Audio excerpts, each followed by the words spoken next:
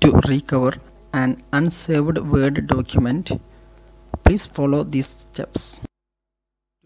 Open a blank Word document and then click on the first tab here, File. Then from these options click on Info. Then from these options click on Manage Document.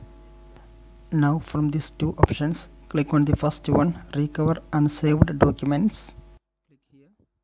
Then this folder will open and you can find here your unsaved document. Please select it and then click Open.